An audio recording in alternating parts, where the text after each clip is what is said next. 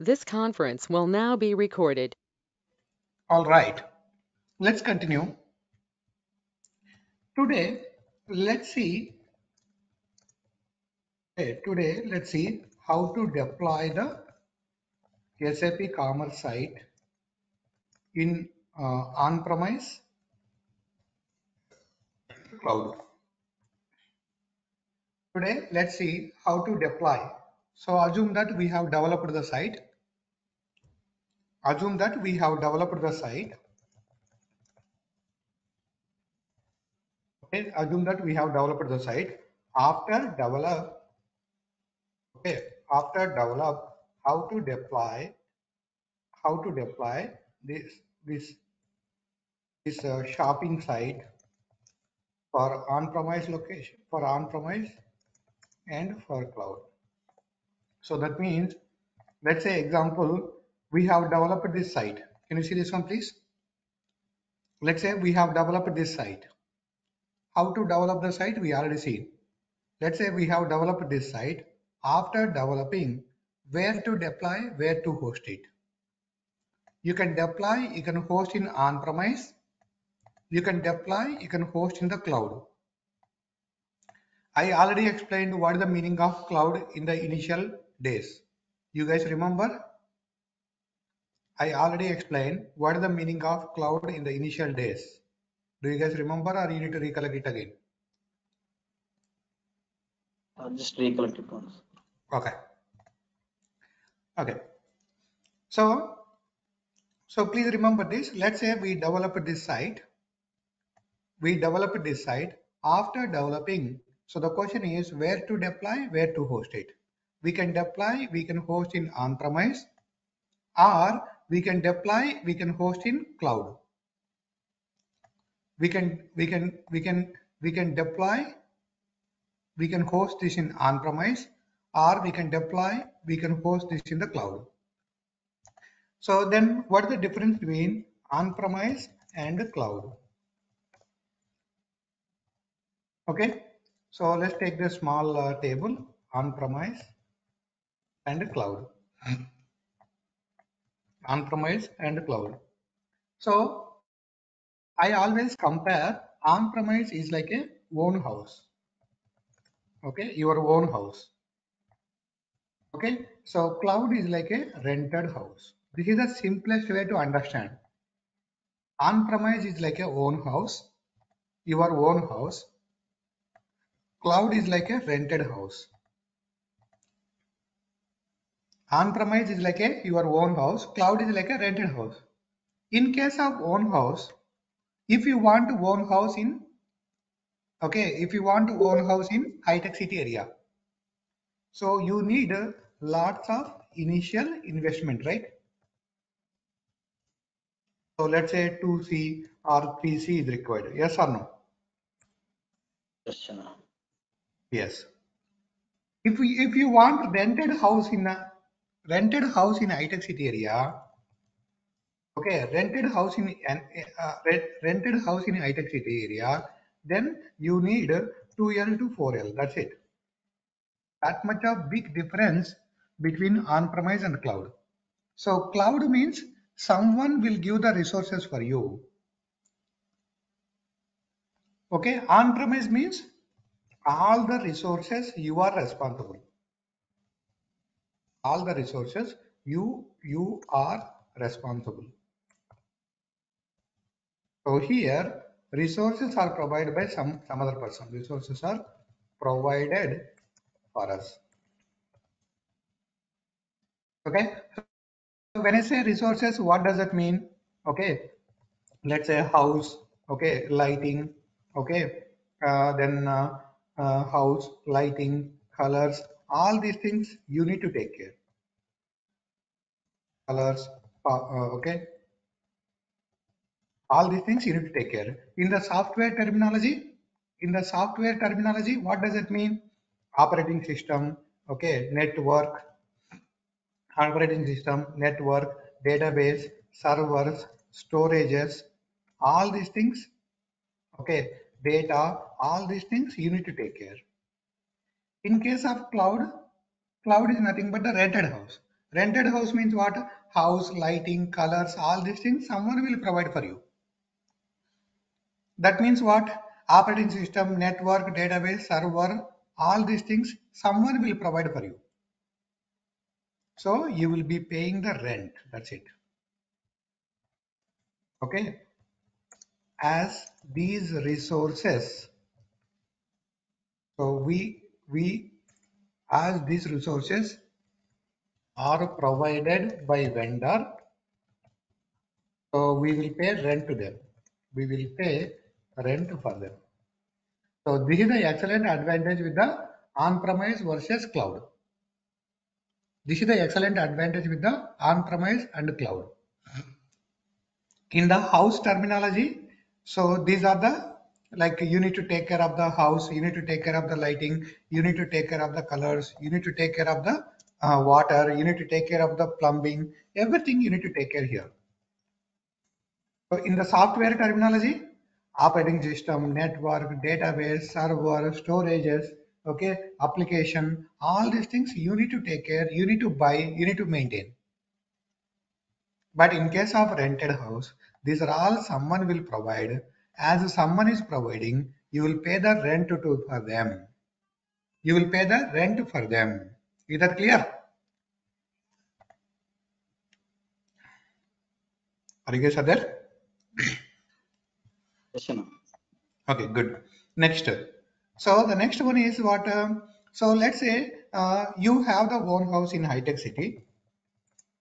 Okay, you have the own house in high-tech city, and because of your job, you want to move to other location. Is this easier? Is this easy? No. This is a difficult. But let's say you have a rented house in high-tech city area, and because of job, you want to move to other location. Is that easy? Is that easy? Yes, right? Yes. Yes. So now software example. Let's understand the software example. What is the software example? Let's say you have Oracle database today. Okay, and you want to go to MySQL database.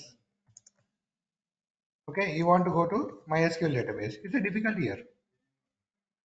So in case of cloud, so if you have Oracle database today, you can tell them that, okay, you don't want Oracle database anymore. It's like giving a notice period. So let's say you want to go to some other house. If you want to go to some other house, you will just give a 1 month notice to them and you will move to whatever database you want. So here what happened in case of Oracle? In case of Oracle, you might have been already taken 2 years license, 3 years license like that. Now suddenly if you want to go tomorrow, there is a lot of challenges. There is a lot of challenges. Okay, next. Okay, next, let's say because of disaster recovery. Okay,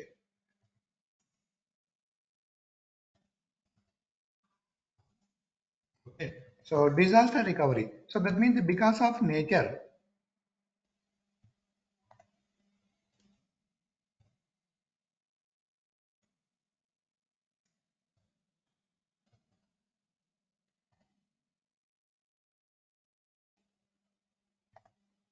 So because of nature, something happens. Who is responsible here? So you are responsible.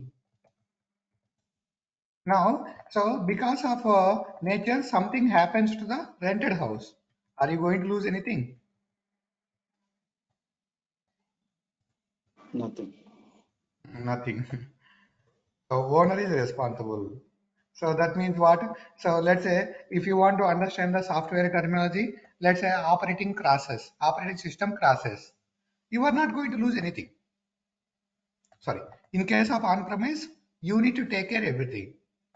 In case of cloud, so that vendor will take care.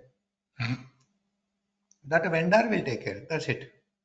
Now let's say upgrade. Okay, upgrade. So let's say now you have okay, let's say colors. So you have different colors. Let's say right now you have white color and you want to go to some other color.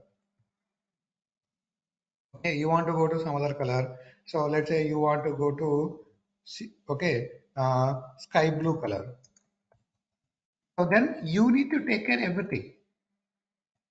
In case of a rented house, what you will do here? You will tell to owner, hey, I am staying from last 2 years. Can you change the color? If he is not changing the color, what he will do? If he is not changing the color, what he will do? He will say that, okay, I am going to vacate the house. I will go to new house, right? So that's why in case of here, upgrade vendor will take care. So for example, now understand the software terminology. So let's say we have Oracle 9.8 today, and you want to go to Oracle 12c. Then who is responsible here?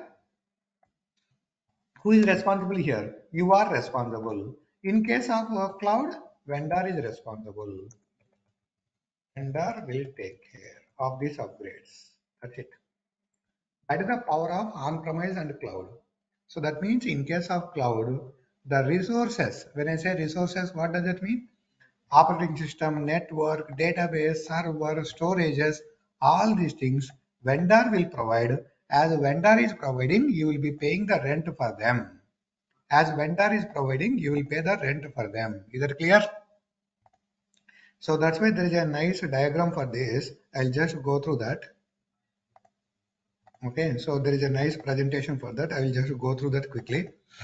Then we will come out from the cloud. So I already covered this here. So you can go back and refer the old recorded sessions if you want. Okay, so let me cover this quickly. So as I said, cloud means what? So anything, so you can see your server is somewhere else, your storage is somewhere else, you are somewhere else. All these are connected over the internet. Okay, now you want a house. If you want a house, you can go with the own house or you can go with the rented house. If you go with the own house, flooring you are responsible, landscape you are responsible, lighting you are responsible, tiles you are responsible, everything you are responsible. Okay, so electricity you are responsible, water you are responsible, plumbing you are responsible, everything, maintenance also you are responsible because it's a own house. So that means if you go with the on-premise operating system problems, you need to take care. Network, you need to take care. Servers, you need to take care. Storage, you need to take care. Application, you need to take care. Data, you need to take care. Everything you need to take care. So how about the renting? So if you go with the renting, everything you will get it. You will just pay rent and utilities. You will just pay rent and utilities. So there are so many people providing the cloud. There are so many people providing the cloud. Okay, so when I say so many people, so many companies, Amazon is providing, Google is providing, Yahoo is providing, so many companies are providing. You can choose whatever you want based on your requirement. Okay, so these slides I already covered here. I'm skipping. Okay, I'm skipping this. We already covered this. Okay, so this is one of the conclusion here. This is one of the slide from Microsoft. What Microsoft says is that in the next 20 years, the biggest shift is cloud. So that means as per the Microsoft, in the next 20 years, most of the companies will be in the cloud. Why? Because of tremendous cost cutting and pay as you go. That's it. Now cloud is available in the market in three ways: IaaS, PaaS and SaaS. Let's say, okay, let's say Chennai is saying that, okay, my company is not having the cloud. Chennai is saying that my company is not having the cloud. So that means a network, storage, server, operating system, middleware, runtime, data, application. Like this, these are all required to develop the software, right? All these, their company is taking care. Okay, next, let's say Chennai is saying that, hey, my company is having IaaS, infrastructure as a service. What does that mean? So the last last four they are getting from vendor. First five they are taking care. So that means network, storage, server, virtualization, they are getting from the vendor. So that means vendor can be Amazon, vendor can be Google, vendor can be someone else. So last 4 they are getting from vendor, first 5 they are taking care. Now let's say Ravi is telling that, hey, my company is having PAS. So last 7 they are getting from the vendor. So that means network, storage, server, operating system, middleware, runtime, all these things they are getting from the vendor. First 2 they are taking care. They means what? Let's say Chroma company. Chroma company is taking care first 2, and the last 7 when they are getting from the vendor. Okay, last 7 they are getting from the vendor. First 2 their company is taking care. Okay, I already explained all these things here. That's why I'm going fast. Finally, let's say, okay, let's say Chennai is saying that my company is having SAS. SAS means everything they are getting from vendor. You can start using that. So best example is what? Let's say you are using Google Docs, right? Can I say Google Docs is SAS? Can I say Google Docs is SAS? Yes, Chenna. Yes. Yes, everything is available. You can just start using it. You can start using it. That's it here. So therefore, with the IaaS, you are getting server, storage, network, right? That means you can deploy something here. You can host something here. With the PaaS, you are getting server, storage, also runtime. That means you can build the applications and you can deploy the applications. With SAS, everything you are getting, you can start consuming it, you can start using it. That's the powerful conclusion here.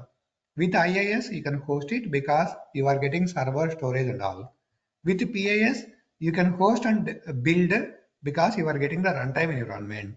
With SAS, everything you are getting, that's why you can start consuming it. That's it. Okay, that's it. So that is about the cloud. Now, this cloud is available in 2 flavors, CCv1 and CCv2. This cloud is available in 2 flavors from SAP. Okay, from SAP. So this cloud is available in 2 flavors, CCv1 and CCv2. CCv1 is the private cloud which is managed by SAP. Okay, private cloud. So this is almost a deprecated or dead model, sunset model. That means no one is using now. It's like a red color. So now CCv2 everyone is using, which is the public cloud. So this is what everyone is using. This is what everyone is using. Now you can ask a question. Let's say my company, let's say Reliance company is having CCv2.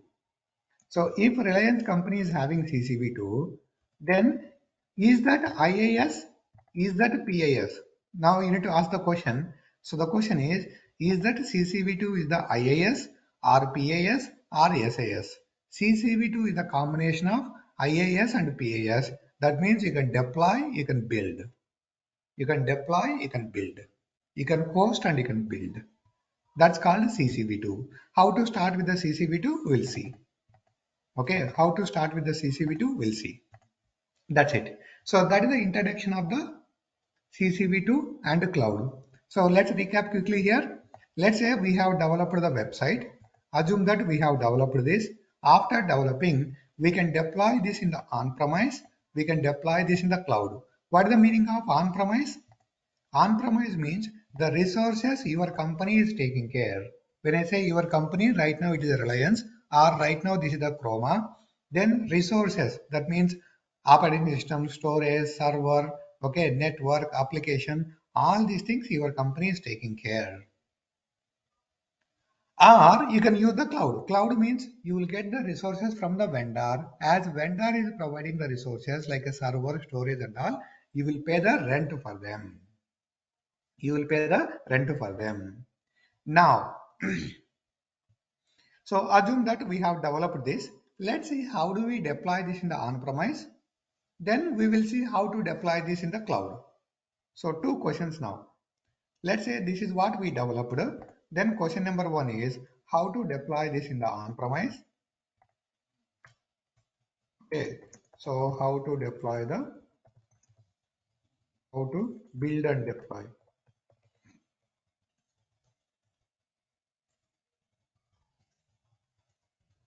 Right in on-premise. So this is the question number 1. On-premise means environment, infrastructure, server, storage, all these things your company is providing. Then question number 2 is what? How to deploy this in cloud. How to build, deploy, right in cloud. So when I say cloud here, what is the meaning? I am discussing the CCv2. When I say cloud here, I am discussing the CCv2. CCv2 means Commerce Cloud version 2.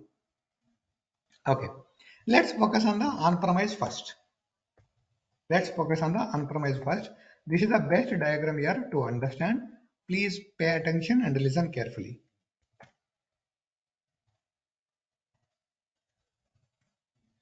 Okay, are you guys are there? Yes, Channa. Okay, good.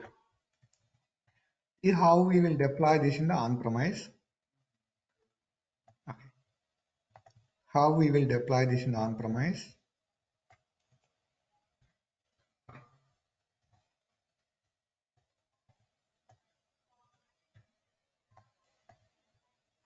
As I told you, we write the code where? We write the code in the custom folder, right? In these extensions, we write the code.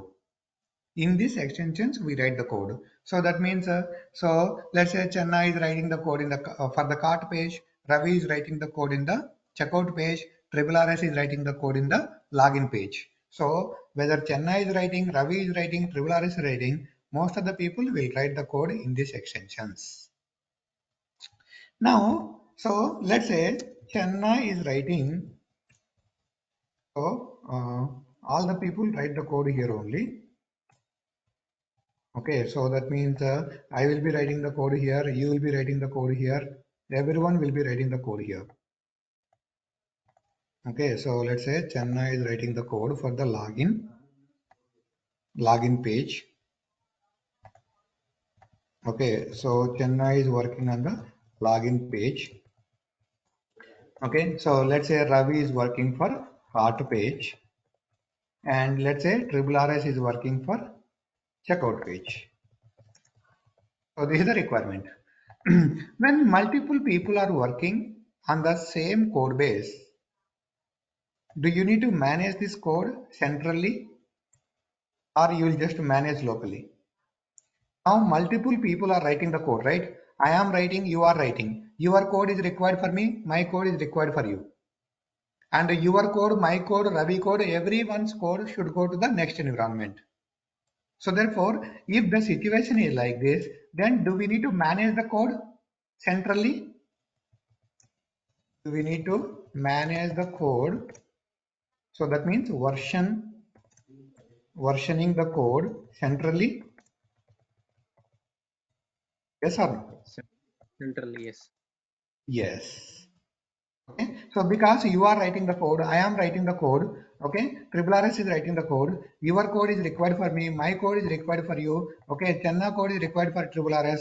End of the day, all this code, your code, my code, everyone's code should go to the development environment, QA environment, some other environment at all.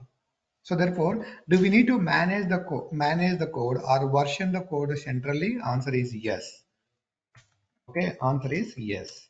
For this purpose, we use code management repositories. Code manage repositories like a Git or Bitbucket.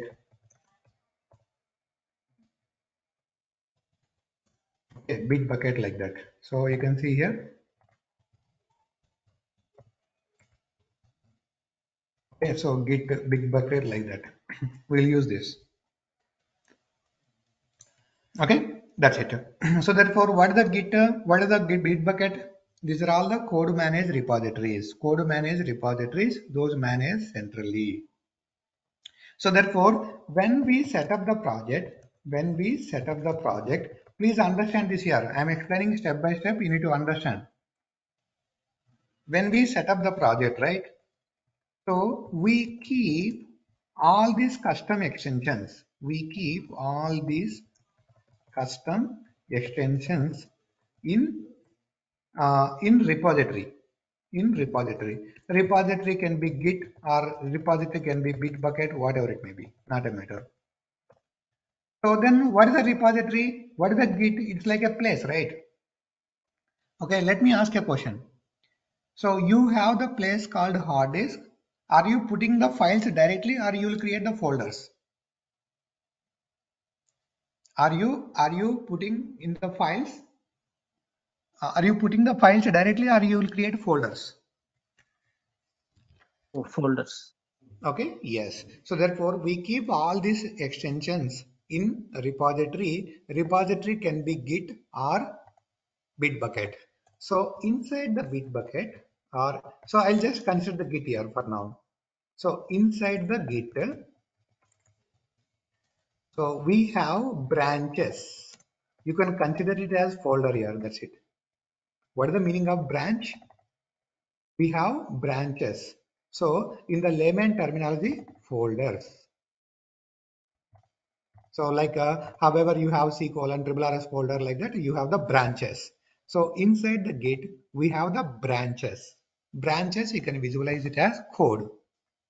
Then, so when we set up the project, we create a branch called a develop branch. Okay, develop branch, and keep all this default code in this. Okay, so we create a develop branch and keep all these code. Is that clear so far? Okay, so you are writing the code, I am writing the code, everyone is writing the code. So therefore you need to manage the code. So to manage the code, we need the repository. So like a Git repository, Bitbucket repository, or something else. Okay, so therefore when we set up the project, so we keep all these extensions, that means custom code, okay, in the repository. So how do we keep? By creating a folder, by creating a branch called develop branch. So we create the develop branch, keep all this custom code there. Is that clear? Is that clear so far? Yes, Chenna. Okay, good. Now, what is the requirement? Chenna is doing login changes, Ravi is doing card changes, RRS is doing checkout changes, right? How these people do the changes? So let's say this is the step number 1. Now, how different people do the changes? How different people do the changes, and deploy all the changes. Deploy all the changes to higher environments.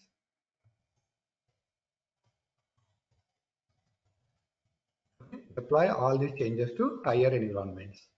That let's understand now.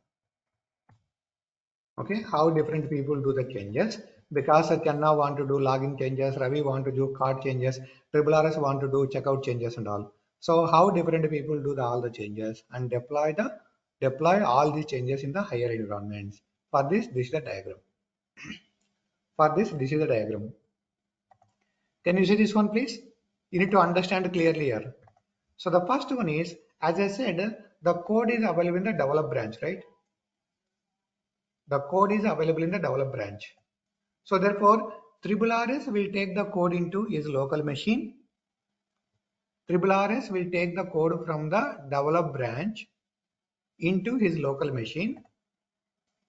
Okay, so what step number 1, right?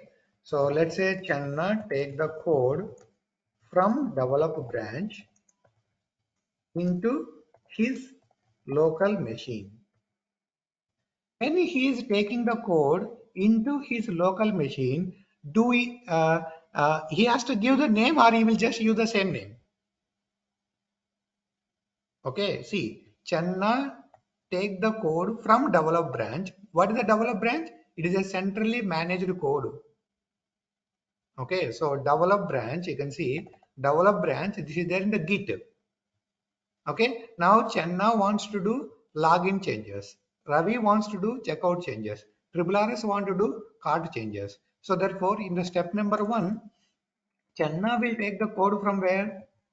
From the develop branch into his local machine. When he take into local machine, does Chenna needs to give the name, or he will just go with the same name? He can go with the same name here, but if Chenna is giving the same name, Ravi is giving the same name, Triple RS is giving the same name, then it confuses. That's why whenever you take the code, give the name as feature slash. So let's say I am doing the changes for what? Login page. Like that, you can give the name. Is that clear? It's just a name here. It's not mandatory.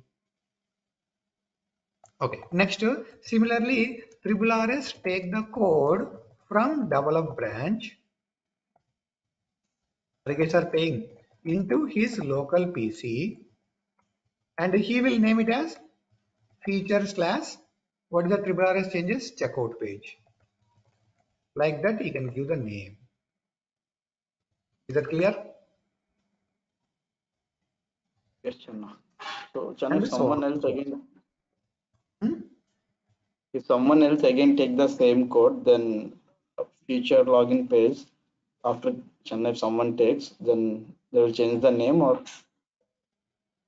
Okay, so if let's say I have done some login changes, now you want to work on top of that. Yes. Now you want to work on top of that. Then you need to take the code from this. When you take the code from this, now you have two options. You can use the same name or you can give your own name. In that situation, you can give the same name, not a problem. Because you are working for the login page, I am working for the login page. Let's say I have developed 2 features of login page and you want to just do some UI validations for it. Just take this branch with the same name and commit your code with the same name. Commit your code with the same name. And if you want to give the different name also, no problem here. If you want to give the different name also, no problem. That's it. So this is the step number 1. Then step number 2. What is the step number 2? So now you do the changes in these feature branches, test locally and commit it. So step number 2 is do the changes locally in feature slash YYY branch and test locally. Assume that all are good locally. Assume that all are good locally. Then Chenna will commit his login changes. Okay, Triple RS will commit his checkout page changes.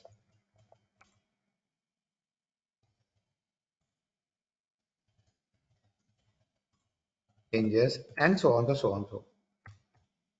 Login page changes, checkout page changes, and so on, so on, so. So that is what it is explained here. Can you see the diagram, please? Okay, that is what it is explained here. You can see here.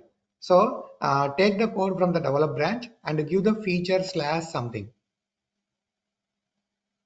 Okay, then in the feature slash something, you do the changes and test locally. So that means Chenna will have this code, Triple RS will have this code. Okay, Ravi will have this code. Everyone will have this code. Then Chenna will work on the login page, Ravi will work on the cart page, Triple RS will work on the checkout page, and finally all these people will commit the code. They will commit the code. When they commit the code, okay, their code will be committed into this branch instead of local. So let's say example here. Can you see this one, please? Okay, I have done the, can you guys pay attention? I have done the changes for the login page in this feature branch. Then if I am not committing, if you take this feature branch, you will not get my changes.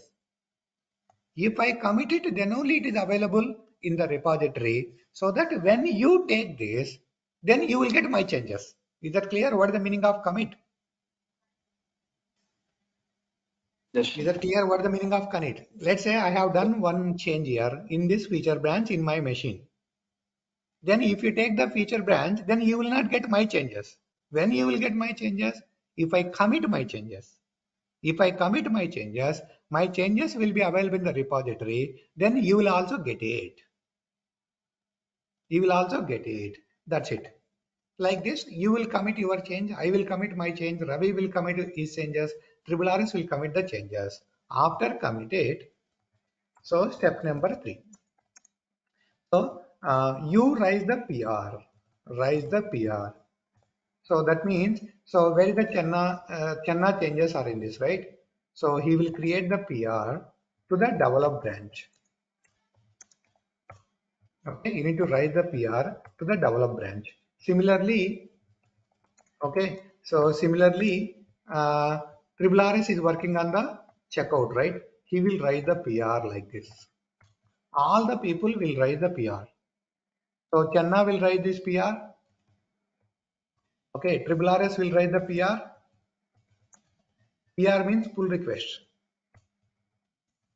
So everyone will write the PR. So that's what I mentioned here. So everyone will write the PR. Then lead or architect, okay, lead or architect review the code and merge it. So what does it mean, merge? Merge means, so Chenna code will come to develop branch. Okay, Triple RS code will come to develop branch. So therefore, all the people code will be available in the develop branch. Merge means what? All the after merging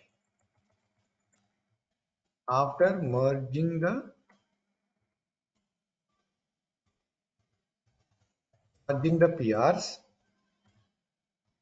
after merging the PRs, all the people code moved to develop branch. Is that clear? So that is the meaning of merge. So that generally lead or architect will do. And if you lead or architect thinking that code is something wrong, then you will give the comment. Then you need to resolve the comments. So let's say example you can see here. So Spartacus GitHub code. You can see. Okay, can you see this one, please? So there are so many people write the PR. So you can see. This guy has modified 8 files. You guys are there? So let's say this person, okay, he has modified 8 files and raising his feature branch or creating his feature branch to this. So that means he is trying to move his changes into this branch. Like this, you need to create the PR. Is that clear? Yes, Okay, good. Okay, so if you are not sure how to use the Git and all, you can just go to the google.com, type Git commands, best Git commands or Git commands. Okay, top 20 Git commands. You can see here, this is one of the tutorial where you have top 20 commands, how to create the branch, how to commit the code, okay, how to clone the code, how to show the differences, how to get the branches, how to check out, how to merge, how to push, how to pull. These are the commands. You need to learn it. You need to practice it. But I am only telling the results of those commands. Okay. So therefore, lead or architect will review the code and merge it. After merge, your code, my code, all the code is available in the develop branch. Then this develop branch, they will deploy into development system. Are you guys paying attention? This develop branch, they will deploy into development system. Now, Chenna will go and test his changes. Ravi will go and test his changes. Okay. And Triple RS will go and test his changes. And people confirms all the code is good or not. Okay, so therefore individual, okay, deploy the develop branch code into development system. Then what is the use of this system? Development system. What is the use of the development system? Individual developers. Okay, individual developers means in this case Chenna, RRS, Ravi, all these people individually would go and test their results. Can I say this is the unit testing or integration testing? Can I say integration? This is the integration testing because your changes, my changes, Chenna changes, RRS changes, all the changes we are testing together. And so this is for the developer purpose. So therefore go and test the results. If all the developer says good, then if all developer says good, then we will create a new branch called release from develop. We'll create one more branch. We will create one more branch that is called release. So this release will be created based on develop branch, so that we can separate that changes. So we'll create the release branch. So this is the develop branch. So therefore you can keep on push your changes to develop branch. I will use the release branch to deploy into next environments. Is that clear? It's kind of a decoupling. Are you guys are paying attention? Yes, Chenna. So it's kind of a decoupling. So now I will give the develop branch for you. You can push it, Chenna can push it, they can do whatever they want. But I have your tested copy in the release branch. This release branch I will deploy into other environments.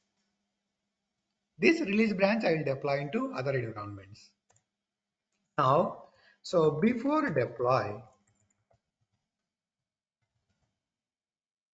you need to understand one more point here now. Before deploy, so right now, if you go here, if you go to the source, if you go here, do you see the source files? Do you see the source code files? I see. Yes. In the production, do we maintain the source code files or do we maintain the compiled files? Compiled class files. Yes. Okay. So generally in production, before deploy, we do one step. This is not mandatory, but best practice. Definitely, this is the best practice here. So recently, when I was working with one client, so they were deploying directly source code, no?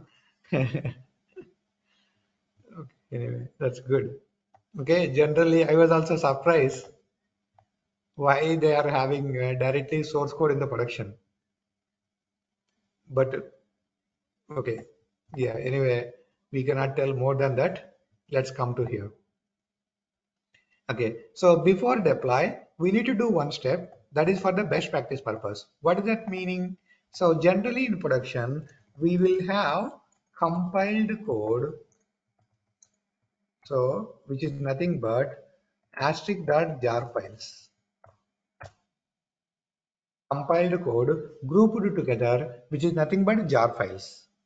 We will not have source code files.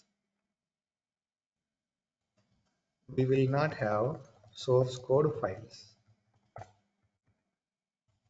But right now it is a source code. You can see right now this is a source code. We don't want this. We want to compile this and group it as a jar files. Compiled code and group it as jar files. This is what we want. So therefore, now it's time to generate the equivalent jar files for this. Now it's time to generate the equivalent jar files for this. For that, what I will do is that I will go to the platform. Are you guys are paying attention? I will go to the platform and type ant production. If I type this command, then it is going to generate the equivalent jar files for those extensions. So that means after typing and production,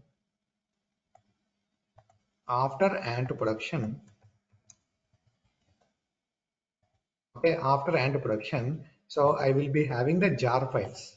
You can see here like this. I will be having the jar files.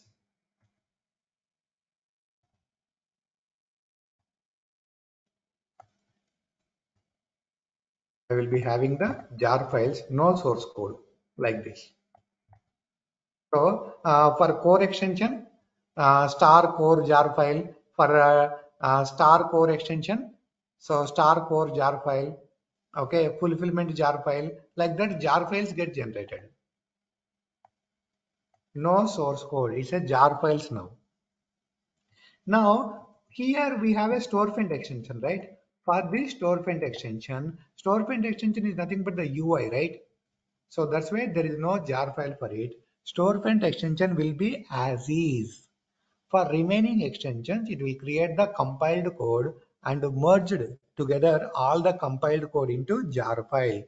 That is the purpose of the ANT production. That is the purpose of the ANT production. Is that clear?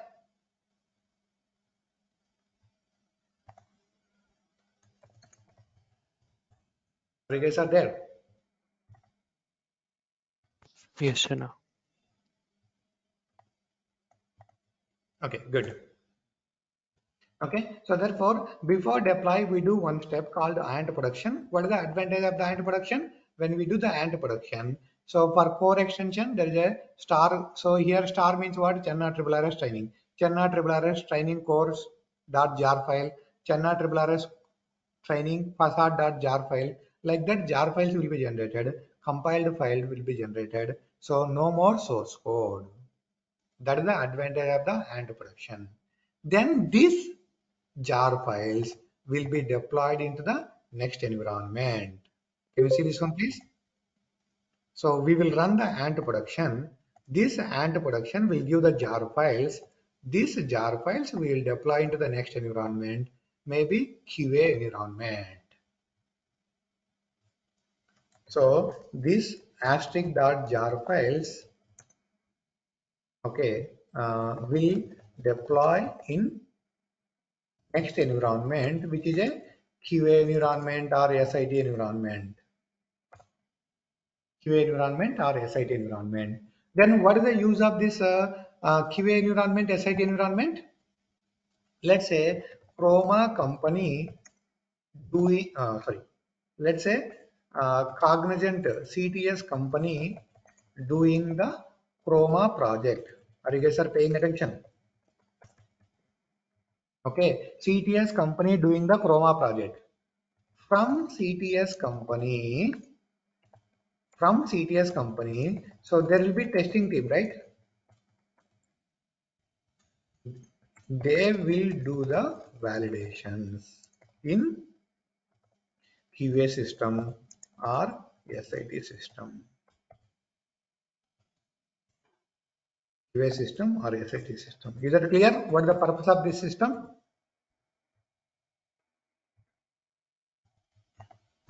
Okay, so therefore we do the development locally, then we deploy into development system. Individual developers will do the validations, then deploy into QA system or SIT system. There IT testing team. So that means if Cognizant is doing the project for Chroma company, from Cognizant there is a testing team. They will do the validations here, and they will confirm everything is good.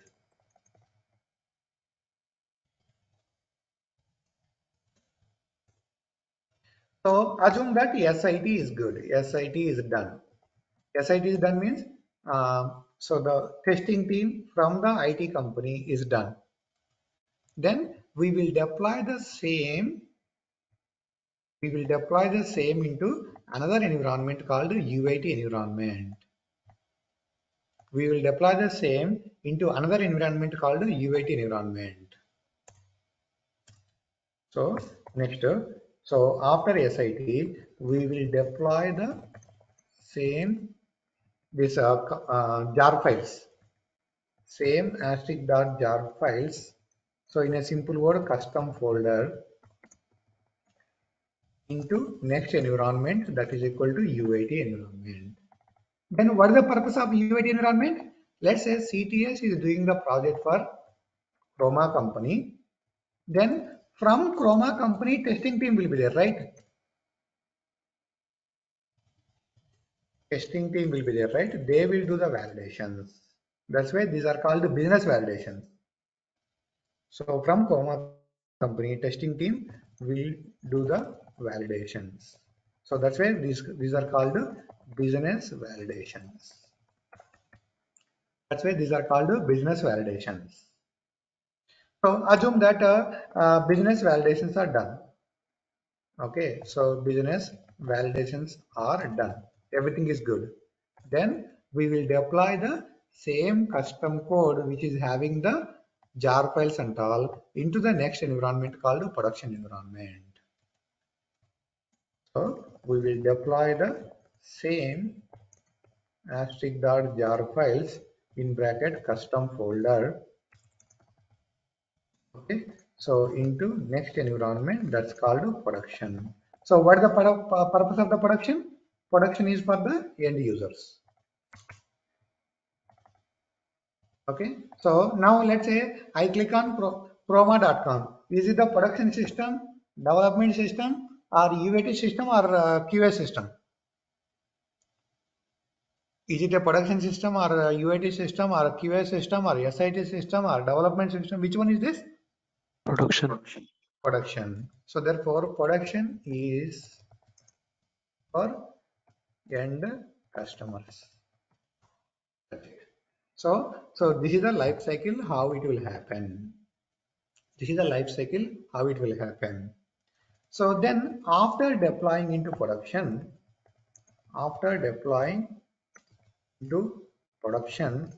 and assume that everything is good. Assume that everything is good. If everything is good, then we will create one more branch called master branch from release. Okay, we'll create one more branch called master branch from release. So that means, so master branch is having what? Production tested code, production certified code. Is that clear? Production certified code we are merging into master branch. So this is the purpose of now tomorrow. Let's say after, okay, so after 100 days, so you want to start a new development project. Okay, you want to start some upgrade project. So tell me from where you take the code: feature branch, develop branch, release branch, master branch. Master branch. Okay, excellent. Master branch. So from master branch, so create a develop -upgrade like that, then start doing the changes. So that is the purpose of the master branch. Okay, release branch, feature branch, develop branch. That is the purpose of development system, SIT system, QA system, production system. That is the purpose of the Git branch. That is the purpose of the AND production. That's all here. So this is covering many dots here. So the first one is AND production. Second one is what is the use of these systems. Third one is what is the purpose of these branches, and so on, so on. So now if you have any questions on this, you can ask me.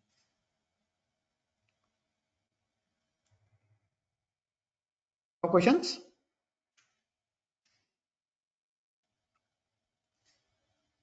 No, Chenna. Are you guys are there? Am I disconnected? No, Chenna. Okay. Okay. So This conference will now be recorded. all right, very good. So now we understand what is the meaning of a development system, UAT system, QA system, production system, local system, what is the meaning of feature branch, develop branch. Okay. release branch, master branch, bug fix branch, all those things, and what is the purpose of the each system and all. Now, some companies, note, some companies, okay, so will not have SIT system and UIT system. So that means some companies will have only one system for SIT and UIT. In this case, what happened? In this case, so SIT team and UAT team should share the same system. That's it. So when I was working in one of the projects, that client is not giving that many systems. That means that client is having only development systems, and directly they have the UAT system, and after that directly production system. So that means in this situation, IT testing team and business validations will happen in the same system. Is that clear? Okay, so that means Chroma company validation team and Cognizant company validation team will use the same system in this scenario. Will use the same system in this scenario. Next note, in case of cloud also, so when I say cloud here, what is the meaning? CCv2. In case of cloud also, so we will have D1 system, which is a development system, S1 system, which is a staged system, and we will have P1 system, which is a production system. So that means if your company is having CCv2, if your company is having CCv2, then you will have D system, development system, S system, staged system, P system, production system. That's it. Now, if your company specifically ask,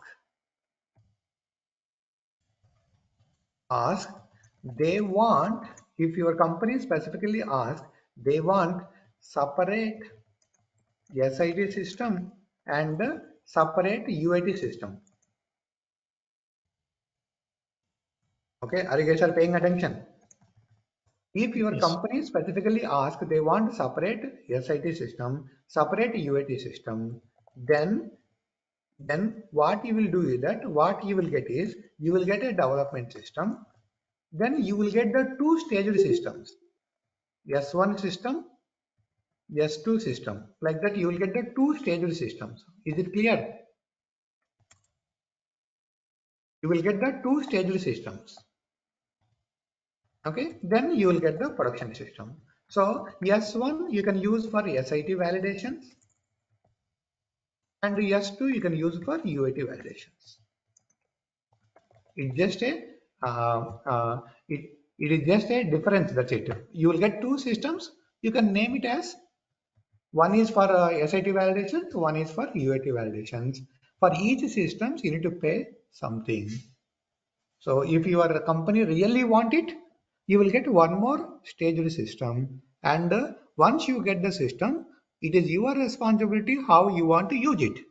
You can use S1 for UAT or S1 for SIT, S2 for UAT, S2 for SIT. You can switch it and use however you want.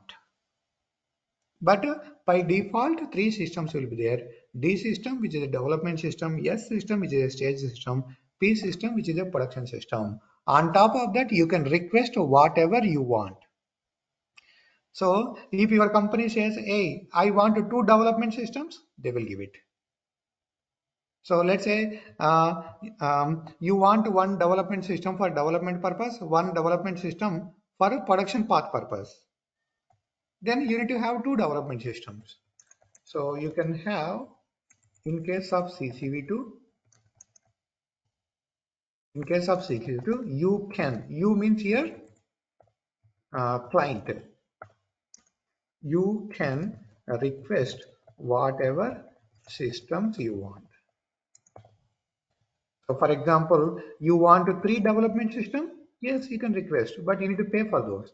And you want 4 staged systems or 2 staged systems, 4 stage systems, because you have the purpose. Then one production system always one here. Production system always one. Don't say that, okay, production system, I'll have multiple production systems. So you can request whatever systems you want and make sure you are paying for those. You need to pay for those. That's it. So this is how it will work in the CCv2. Next. Chenna, Okay. Hmm. can we have 2 websites with 2 different databases? 2 websites, 2 different databases. Yes, you can. Same in the same staging system. 2 websites. One website is pointing to a different database. Another website is pointing to a different database. Yes. Yes. Yes, that is possible. So let's say this is the chroma.abc website, which is connected to Oracle or which is connected to different database. And this is right now, please remember this, the database in the CCv2 is fixed, Azure SQL DB. So you don't have that much flexibility to use your own DB. Right now in the CCv2, it is a fixed database. But when you say different database, I am considering it as commerce perspective. So let's say here a cart table is having 20 columns. Here it may be having 14 columns.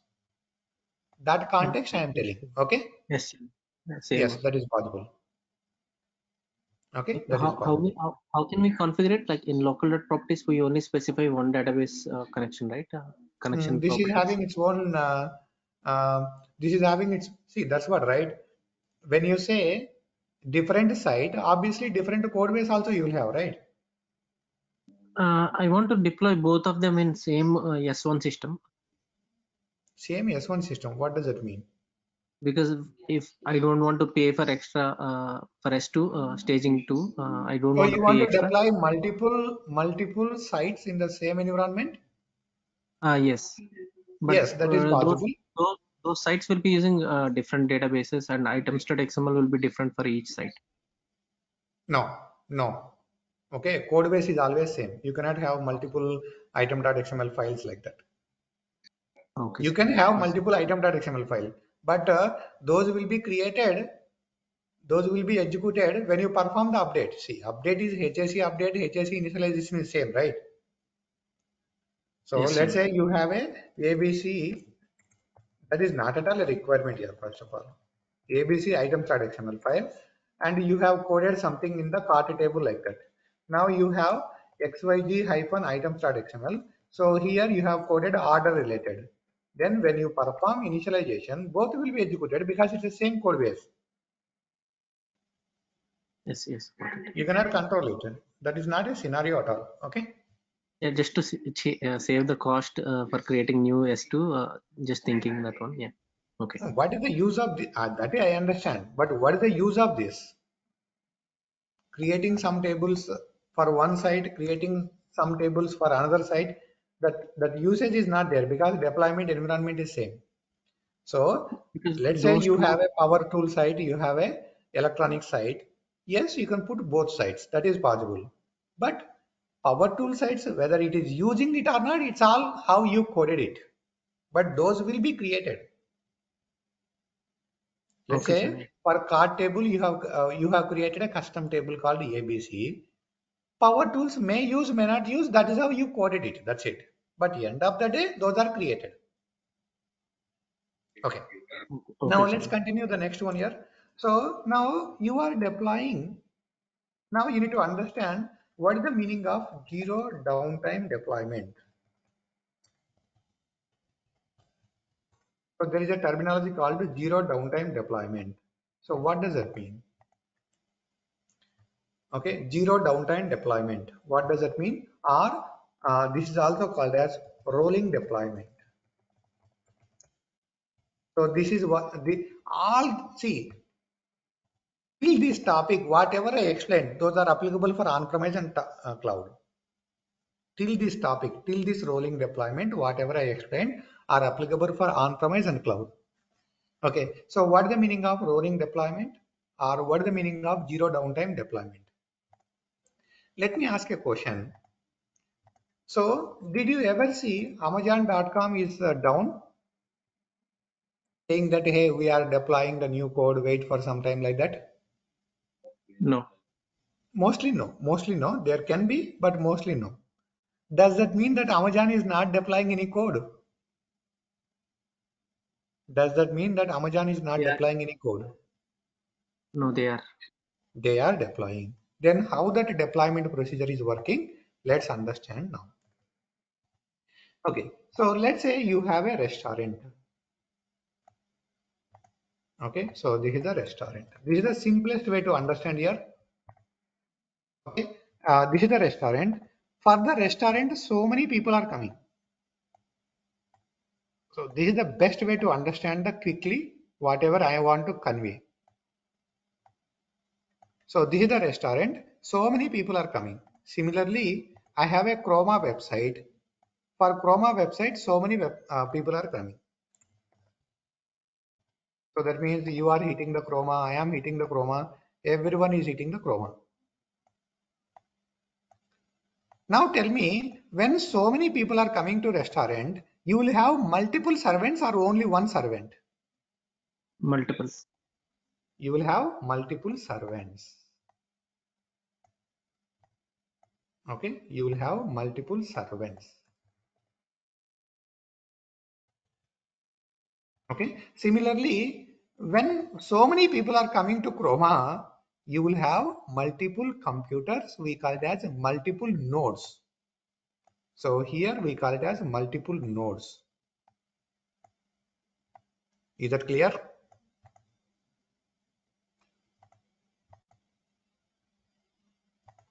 So this is the best way to understand this simplest concept, or big concept in the simplest way. So here we call it as servants. So here we call it as nodes. Node is like you can visualize as a computer. That's it here. Okay, node. Now, when multiple servants are there, let's say so many people are coming to your restaurant and multiple servants are there, multiple desks are there. Is there a front person who is monitoring which place is free, which servant is free, like that? Yes or no? Is there a front person who will check which table is free, which servant is free to serve these people? Used to slave. Huh? Yes or no? Yes. Yes, sir. Okay, there is a front person, right? So similarly, so what is the purpose of this front person? He will check which table is free, which servant is free, and he will ask, okay, hey Channa, okay, this servant is free, this table is free, go there. Hey triple RS, this servant is free, go, this table is free, go there, like that. This is the front person. Similarly, here also we have front person. We call it as load balancer. Okay, so load balancer. What is the purpose of the load balancer? This load balancer will check which node is free, which node is having time, which node is servicing less, so that it will send the request to that particular node to service it. Okay, good. So far, good. Now the next point is, let's say this servant is working, this servant is working, this servant is working. All these servants are working with the same rules and regulations, or different? All these servants are working with the same rules and regulations? Yes or no? You can unmute and speak, please. All these servants are working with the same rules and regulations, and they need the food, right? Yes. They need the food. They need the energy. They need the energy. So see, for computer, energy is nothing but the code, right? For computer, energy is nothing but the code. So Yes, sir. these people need the energy, need the food. These computers, okay, whatever you have the site, they need the code. Okay, now tell me, So now these people need the energy, that means food. Do you leave them to do you tell them, hey, go to the food now? Do you leave all the people to go for the food now at once, or you will tell them go one by one? Go one by one. Go one by one. So let's say at 1:30, if you leave all these servants for the food, then you need to close your restaurant. That is nothing but a shut down our website. So therefore, what you will do, you will send one by one for lunch. Similarly, here also we deploy one by one code. So that means, let's say first this person is going for lunch, then remaining people will serve the request. Similarly, so this person or this node I am deploying, that means this node is down, then remaining 3 nodes will be there to serve the request. Now this person will complete the food and come back. Then this person will go for food. Then these 3 people will serve the request. Similarly, this node will be down and the remaining nodes will serve the clients.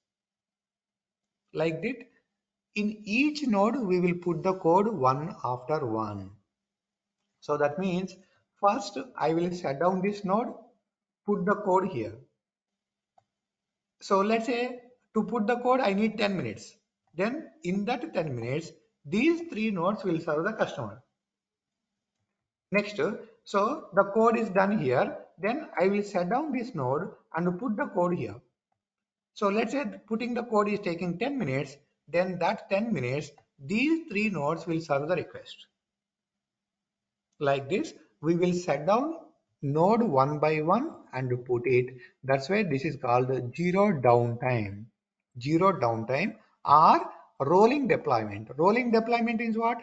First I am setting down this and putting the code here and bring back. Then I am setting down this, putting the code here and bring back. So let's say this is taking 10 minutes. In that 10 minutes, these 3 will serve the client. These 3 will serve the client. Like that, I will take each node down and put the code, bring back, put the code, bring back. Similar to this, so I will send this person at 12 o'clock for lunch. Then these 3 people will serve it. Then this guy will come back by 12:30. Then 12:30, this guy will go for lunch. Then these 3 people will serve. Then this guy can come by 1 o'clock. 1 o'clock, this person will go for lunch. Then these 3 people will serve the customers. This is called rolling deployment or zero downtime deployment. Rolling deployment or zero downtime deployment. That clear, everyone? Is that clear, everyone? Okay. Now you can ask one question. So does that mean that every time rolling deployment will work? Does that mean that every time? Okay, so does that mean every time, okay, zero downtime works or zero downtime works? May not. Sometimes you need to shut down system and do the deployment. Shut down the system, shut down the site. Shut down the system means shut down the site and do the deployment. So so assume that you have done lots of data model changes here. So assume that as part of the deployment, you have lots of data model changes. Then go for site down and deployment. Then go for site down and deployment. Is that clear? Why? So let's say you have created 20 tables and relations and all, and one of the relation is linking with the user table.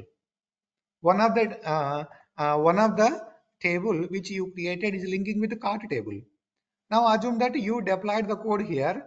This will work and remaining may break because the database is same for all.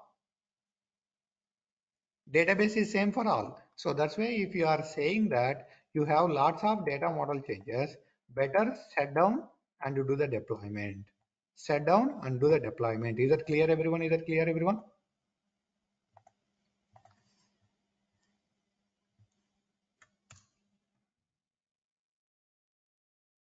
You guys are there? Yes, Chenna. It's clear. Okay, so this is about rolling deployment or zero downtime deployment, and so mostly zero downtime deployment will go, but when rolling deployment or zero downtime deployment is not best when you have lots of data model changes. When you have lots of data model changes, that is not good. You can shut down the site and do the changes or do the deployments. That's it. So till now, okay, whatever discussed are applicable for cloud also. That's it. This is the simple, straightforward conclusion. Till now, whatever we discussed are applicable for CCv2 also, cloud also. That's it.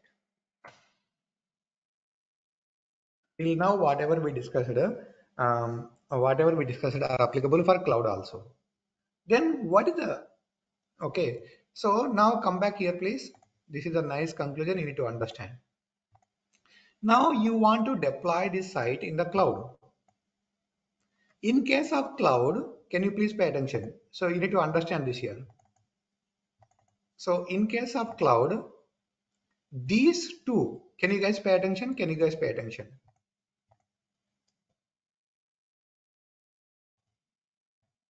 Okay, so in case of on-premise, all three you are responsible.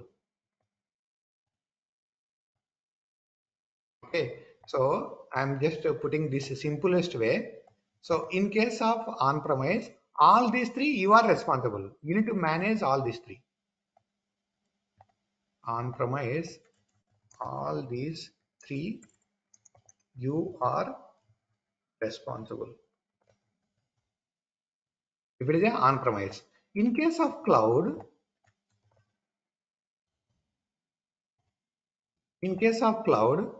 okay, you are responsible for only custom coding. Remaining two, they will provide it. So in case of cloud, you are responsible for this. Cloud, when I say cloud, CCv2 here. In case of cloud, so you are responsible for this. So these two vendor will provide.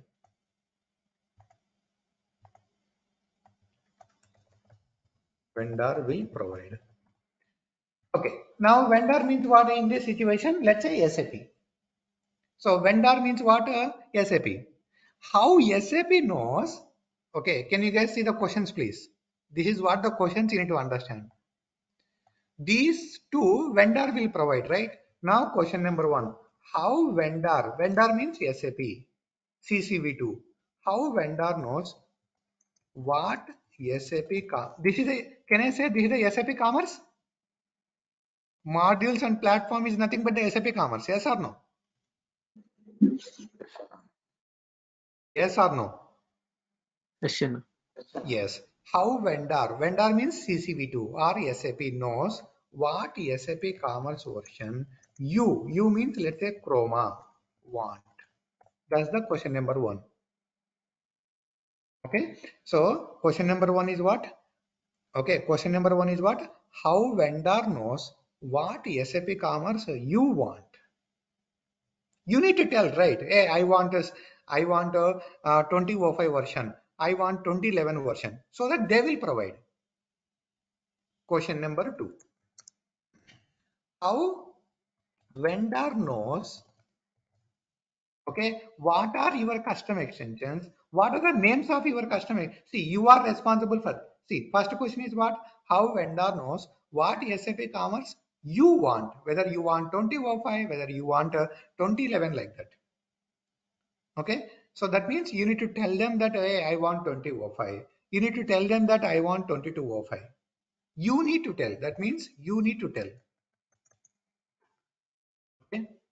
So you need to tell to vendor that you want 2205 version. How to tell? I will tell.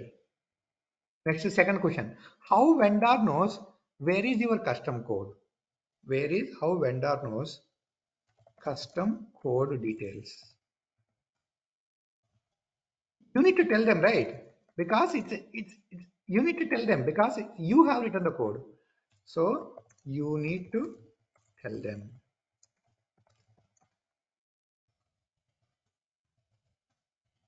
Custom code. You need to tell to vendor about the custom code location. Okay, custom code location.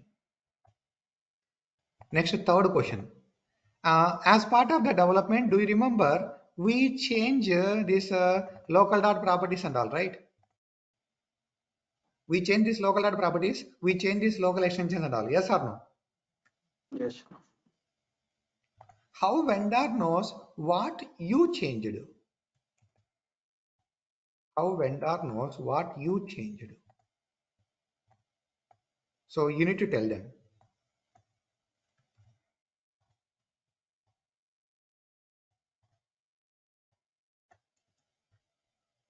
Okay, I'm just putting very clearly here so that I can give the nice conclusion. That's it. One line conclusion, it will help everything here. So these also you are responsible. Okay, so these also you are responsible. Okay, so now the next question is what? How vendor knows what extensions you want? How vendor means here CCv2 knows what extensions you means here Chroma want. So this information is available where? This information, what extensions you want? You want promos Local. extensions, you want yes. Okay, so you need to tell them. You need to tell to vendor. So that is available where? In the local extensions.xml. Similarly, local dot properties. Okay, so I'll write one more question. What is the one more question? Question number 4. Okay, so as part of the project, we might have been using so many properties. Okay, as part of the then you need to also tell local dot properties and so on so on. Environment specific properties. Yes, like this we have n number of questions. Like this we have n number of questions. That means it's time to input because this platform vendor provides. This platform vendor provides. Then whatever you are doing, whatever you want, you need to tell them so that they will provide, so that they will read it, so that they will understand. Are you guys are paying attention? Is the best way to understand a complex topic. Now I will give the conclusion. So that means in case of CCv2, platform modules vendor will provide. If vendor is providing two things, you need to tell what you want from vendor. You need to tell what you have done so that they will take and execute it. So mainly two questions. So question number 1 is what? You need to input what you want from them. So let's say SAP Commerce version.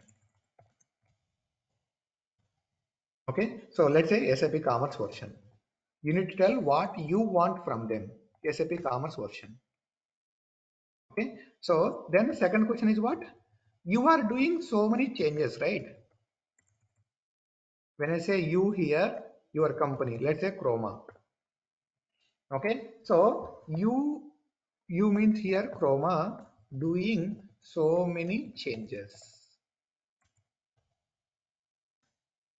So how CCv2 knows? So therefore you need to tell your custom code, custom changes to vendor. Vendor means CCv2 here. so that it will take and execute it. So that it will take and execute it. That's it. So that it will take and execute it. So therefore, now the question is, how do I input all this information? So the final question. What is the final question? How do I input all these information? So the answer is manifest.json. So the answer is manifest.json. So therefore, you can specify all this information in the manifest.json so that CCv2 can read what you want, what commerce version you want, what extensions you want, what custom code you have written, what properties you are using. All these things it will understand from the manifest.json. So therefore, what is the main input for the CCv2? What is the main input for CCv2? Okay, so manifest.json file.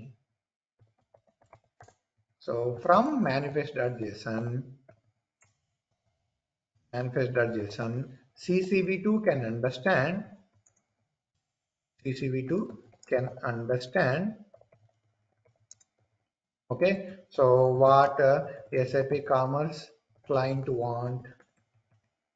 Okay, so what extensions client is using. Okay, what properties client is using, what URLs are required, and so on, so on, so, and to provide and accordingly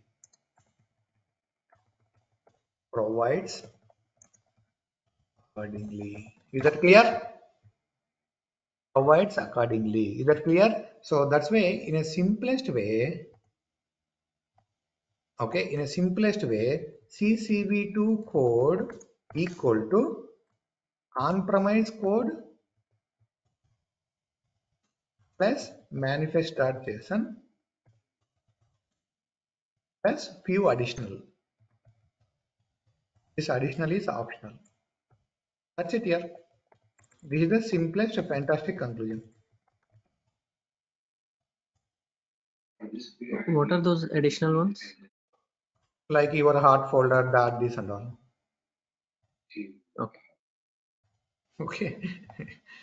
Okay, your favorite hard folder. Azure blob storage.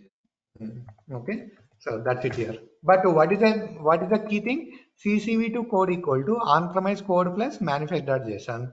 That is a main important thing. After that, additional means what? Like a hard folder changes, some other changes. This is about the CCv2. So therefore, whatever we have done will work in the Commerce Cloud version 2. But so in case of Commerce Cloud version 2, these two vendor will provide. Now, how do I tell to CCv2 I need a Commerce version 22 version, 22.05 version? How do I tell to CCv2 I have done the custom changes? How do I tell to CCv2 these extensions are required? How do I tell to CCv2 these properties are required?